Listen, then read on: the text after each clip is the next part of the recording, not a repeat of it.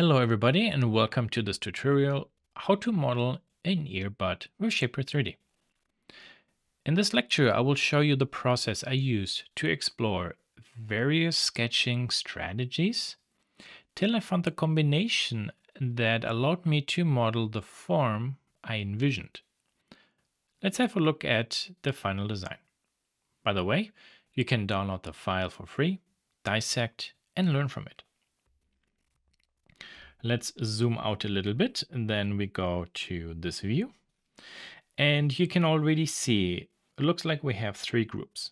Something is happening on the left, then there's a clear change in the middle, and we also have here, it looks like an evolution in 3 steps. And that's pretty much correct. I started on the left side and then switched the direction in the middle, and then actually did a combination on the right side. So let's zoom in a little bit more and let's take a look what we have. Now it looks like a box, extruded and rounded edges. We already then extruded not only a square, but actually something with rounded edges. Then now we start having rectangles at the bottom and sketches at the side from the front, sorry, the top. This looks even more organic. Then actually it gets a little bit flatter. And then here it starts to look to be more simplistic, yet still kind of like organic. Okay, so how did I do this? Let's actually turn off all the geometry so we can study just the sketches.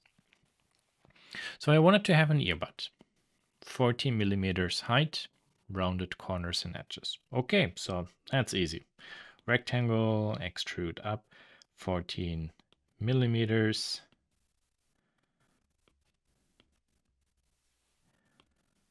And can round this and let's round that. Okay, yeah, not too bad. What I do not like is I end up with very flat faces. Plus, this is actually not round. So how can I do this better?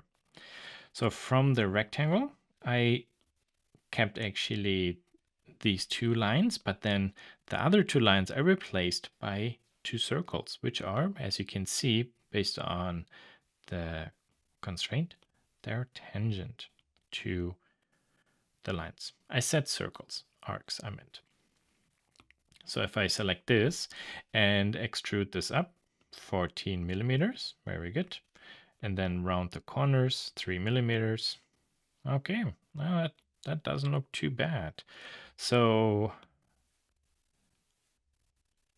nice rounded left and right.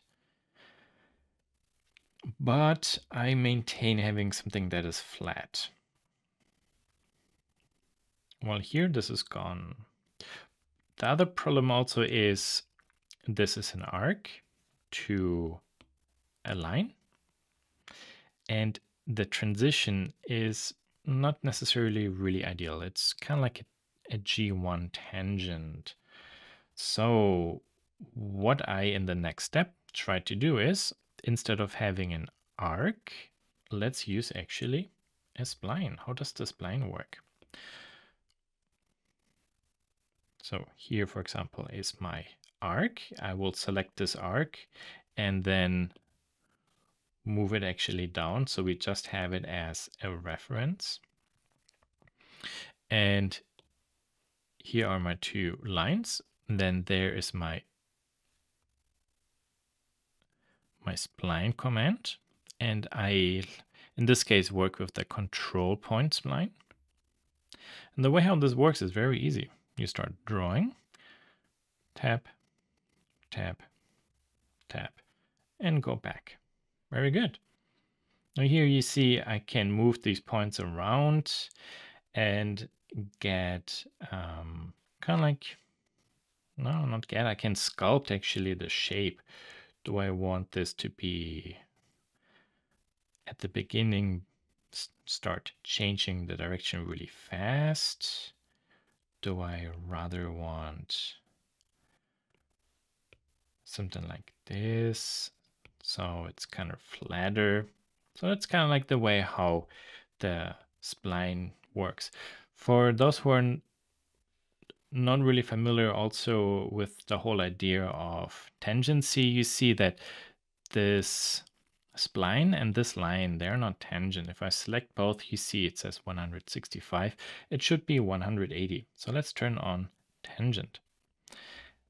Now this point, I can only move left and right. If I move this up and down, you see I cannot make this curve look like this. I said curve, I meant spline. So whenever we do something spline in a line, always has to be accompanied by tangent if we want to have nice transitions. Okay, let me quickly undo everything I did. There we are. And these two fills I moved up, extruded it, and then rounded these edges. The outcome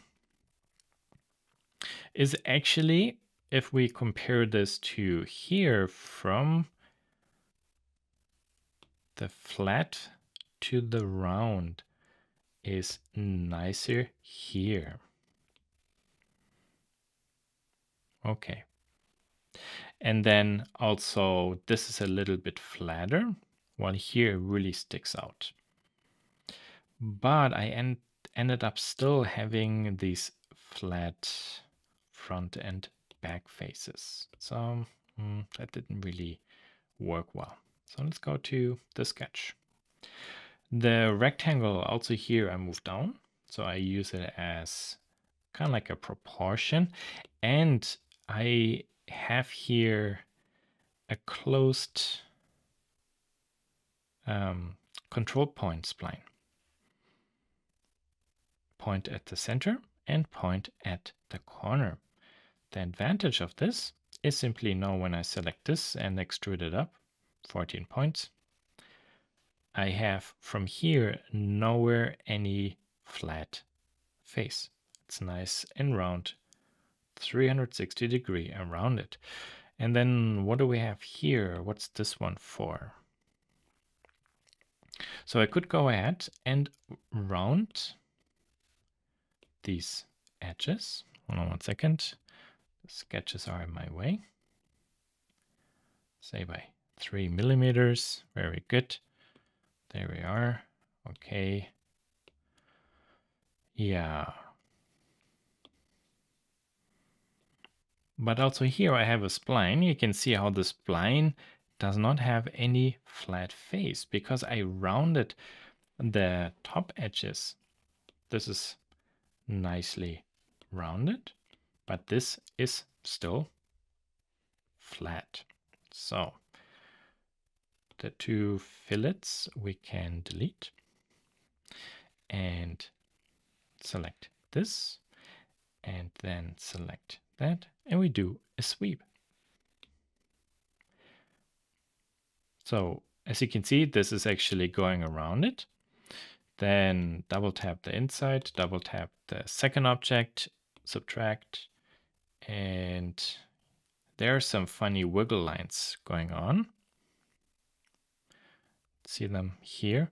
That is because when we zoom in, there's a tiny gap. Okay, so let's undo that step. This we have to hide, and this I just make a notch bigger. That's it.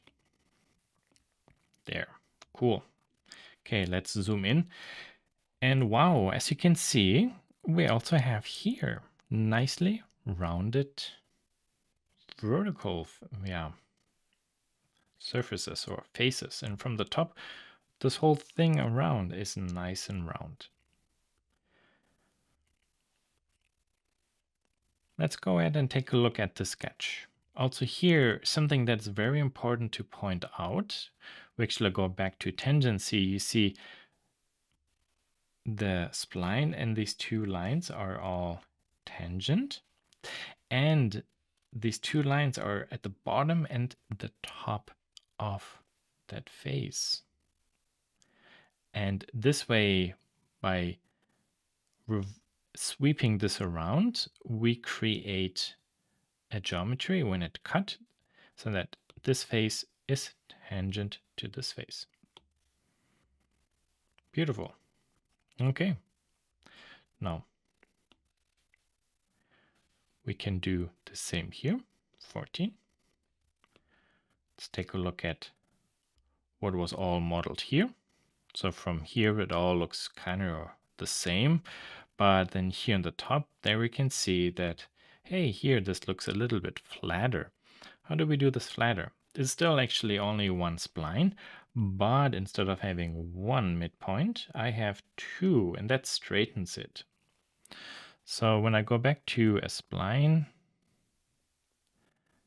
and you see when I add more points and a line, how this actually starts straightening. It's still a curve or spline. It just looks more straight. Okay, very good. So we have then the same situation here. There is this element. Let's sweep it and then double tap, subtract. Oh, this is not 100%. So let's see. Very useful for this task is when we also turn on the show hidden edges.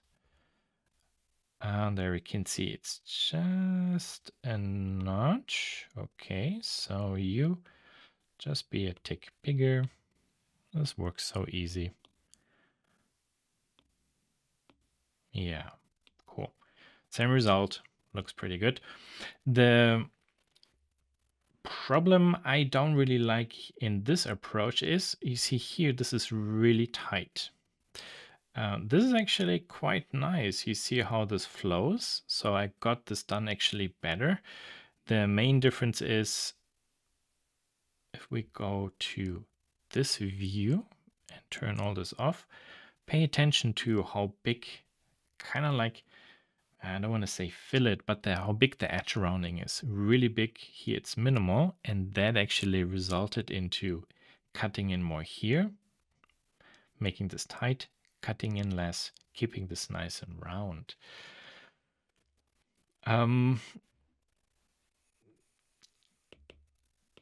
This object looks better, but it's still not really ideal. I feel like I'm not really 100% in control of what I'm doing.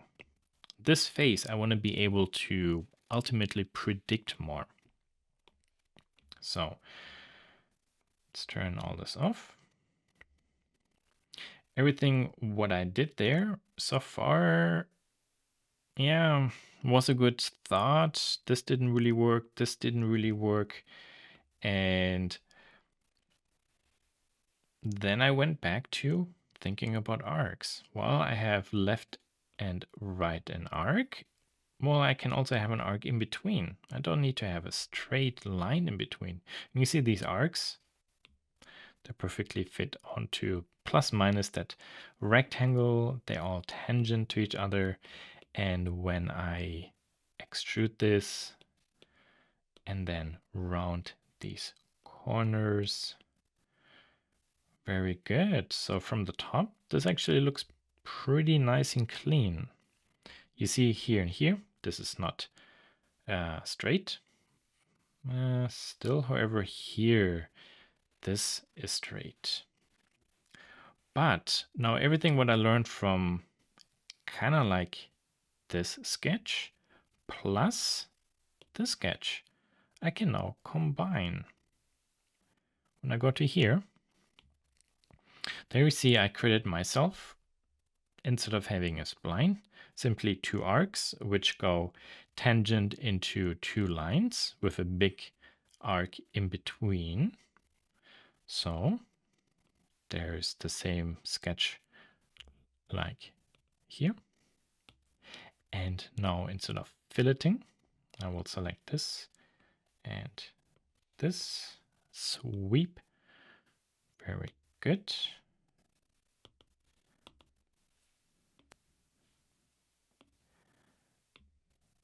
And wow, look at this. How nicely and gentle this is arced. And then there we have also rounded corners.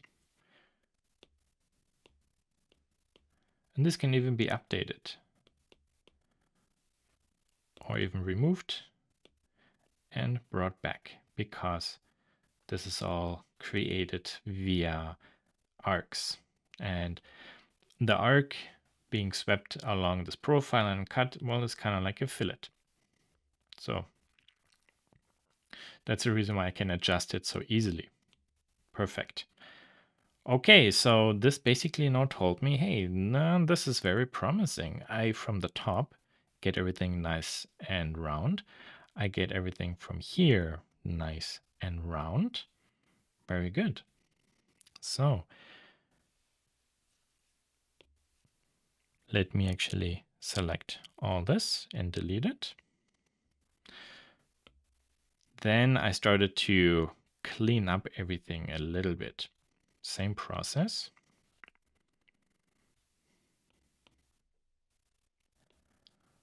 Do a sweep, but I will hide this one, go to there.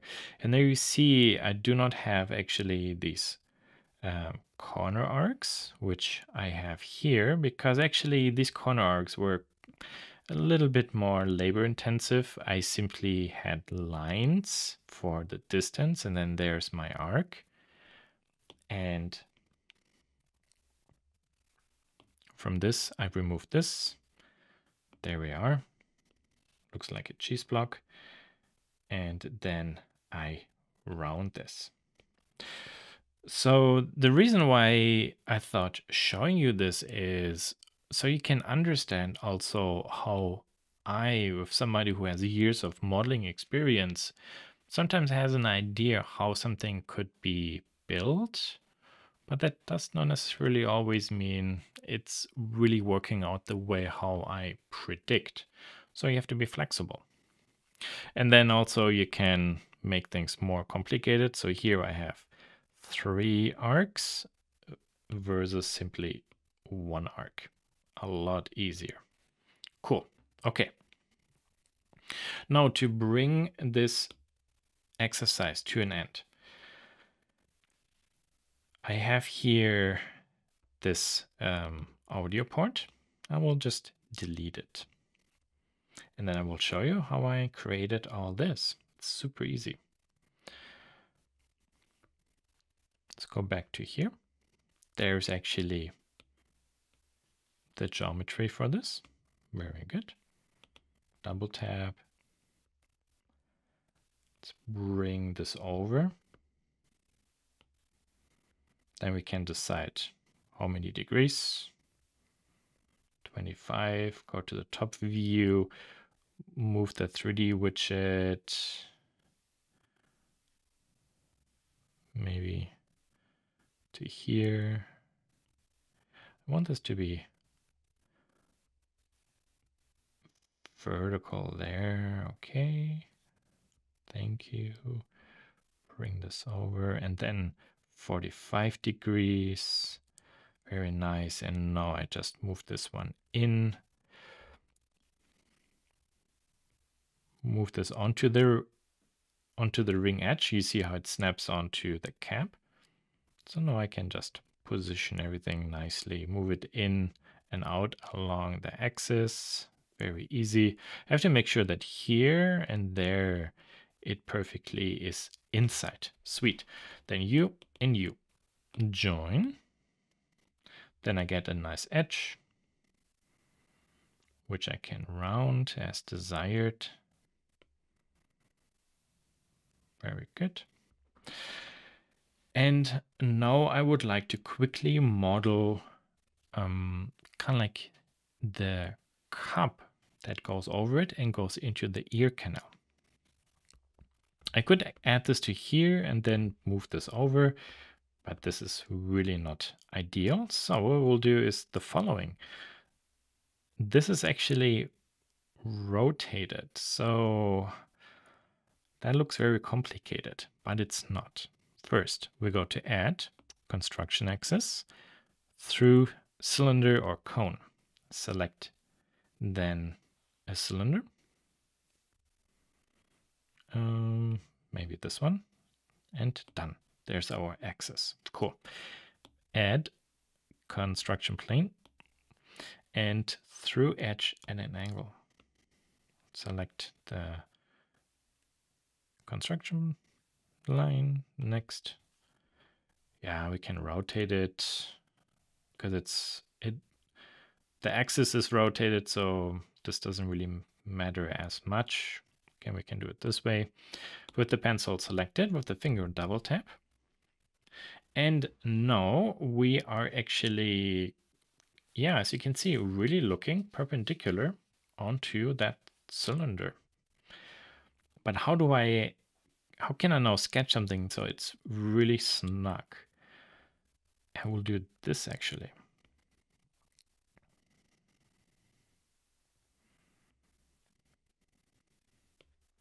I will select all these elements.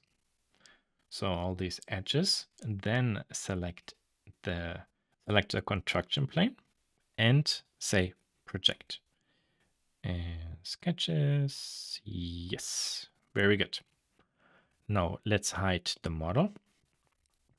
And there we can see actually the circles were projected onto that plane and turned into lines. Pretty cool, no? Maybe here one is missing. So this to here, project. Thank you. When we turn this on, have to be careful there. We can draw this to there and this to there, this to there. Draw this further, draw this further. Very good. Okay, now I do the following. I will select this long and this long one and delete them, and then simply fill in these tiny pieces. And then I can remove these pieces there in between. Very good. Okay. 1, 2, 3, 4, 5, 6, 7, and lock. U to U. Perpendicular. Perpendicular. Very nice. We can do this way. Perpendicular. Cool. Yeah, so there, now we have, correct, a cross section through it. And that basically now allows us to very quickly model in context. So here is a line, but whoa, what happened? You see where the line went to? Now be careful. Oh, it's somewhere there. It's on the ground plane. Because I moved around and I drew while kind of like being the pencil directly on a line, it added to the sketch, but I'm not in that sketch anymore. You see where the construction grid is? To go back, select the construction plane with the finger double tap, and now I can go ahead. Draw something here. Perpendicular. Specify this as 2. Make a line there, there. So this line perpendicular to there. Then this we will make 2 millimeters. Very good. This will be 1.5. Very good. So this line, for example, is 5.5. Then this is around 1.25, 2, so 2.5. So 1.25. So 3 millimeters. Okay, 3 millimeters for the opening for the sound to come through. Very good. Okay, here a small line 0.5. These two we make tangent. So, sorry, perpendicular. And then this line is perpendicular to this line, by the way. Cool. Then spline, click, click, go to there, and spline to this line, tangent. Very nice. Okay, we're getting to there. Offset by 0.2. I make this 0.2 so it simply is a little bit bigger and easier to see. Then we draw the missing connection lines. And we also need to have a little bit of extra flash there. So this will be tangent. Oh, this I can move to here, wherever I want. Very good. So then U plus this filling along the axis we revolve. Yeah. And if I show this, there you see how it perfectly fits onto it. And this is the way how I created the cup there, including the sketches.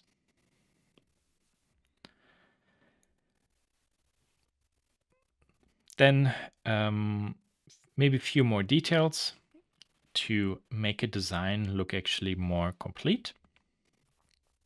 I have, for example, here a small button.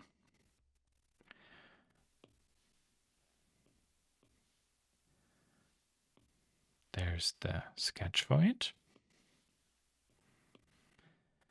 So I actually projected lines in. This was actually quite interesting. And then offset. So let's do this actually here. So let's turn on the sketches. So here I have this edge, no? Okay, let's offset this edge. Bring this in. Very good. Let's click this offset. And you can see the way how this was translated is actually a spline. Now, the spline probably is good, but I converted something that was created from an arc into a spline, and there's always a tolerance problem. So this is not necessarily really ideal. So how can I do this better? This is actually super easy. I will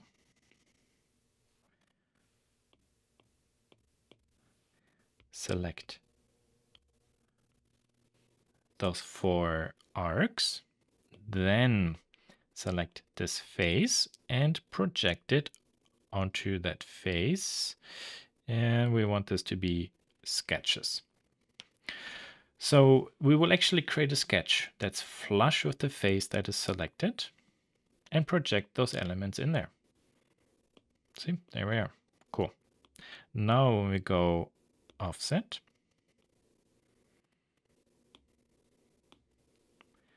we can offset this inwards. Very good. Now turn model off.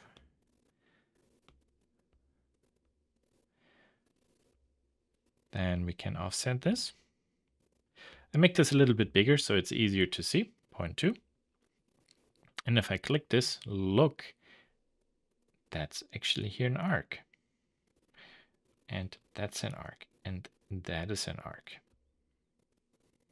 Just here, now it created a small spline in between, but also this is an arc. So you can see the geometry of the sketch is actually just cleaner. And projecting from a geometry into a sketch and then offsetting it can be more problematic, as you saw. And actually projecting an arc into a new sketch and offsetting it very often simply works better because it is just an arc. And an arc is very easy to scale up or scale down. a spline or so is not. This is just a general limitation in CAD. Then we can extrude this one down, but if we do this while we actually see the other geometry, so on. So let's select this, show this. You see how this does not actually show up there right now. Okay, let's do a little trick here. Zip, you go down 5 millimeters, hide sketches, show this body. So there, this body we want to remove from this body.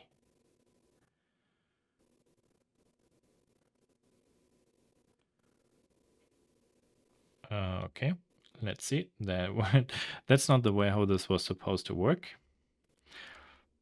I might have to move the top face up a little bit. This is the process called overbuilding. So I'm making this a little bit bigger on purpose. So you see how this sticks out. So you to you, subtract. Okay, there it is. Much easier. Very good. Could also be that in a previous step actually had the order flipped. So I used this to remove the ring and not other way. Very good. And then this we can move up by 1 millimeter. Oh, this is way too much. See it, like 1 millimeter doesn't sound like that much, but at that scale, it really is 1/10 of a millimeter. And there, small rounding. Very good. And then I created a small sketch for the mic opening, also here for the beginners. Very easy process. Just don't create any construction planes to sketch onto when we can simply do it easier. So there's my sketch, which I created on that construction plane by default, meaning our world grid. And now I move this one in as desired, position it, and then zip. Let's cut this in. Very good.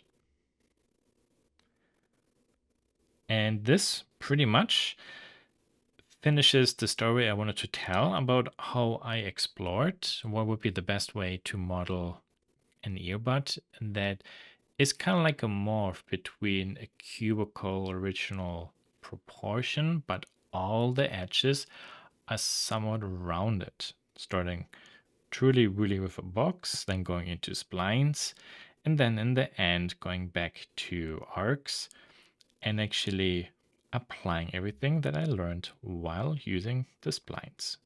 And then doing the rest simply via smart sketching and direct modeling.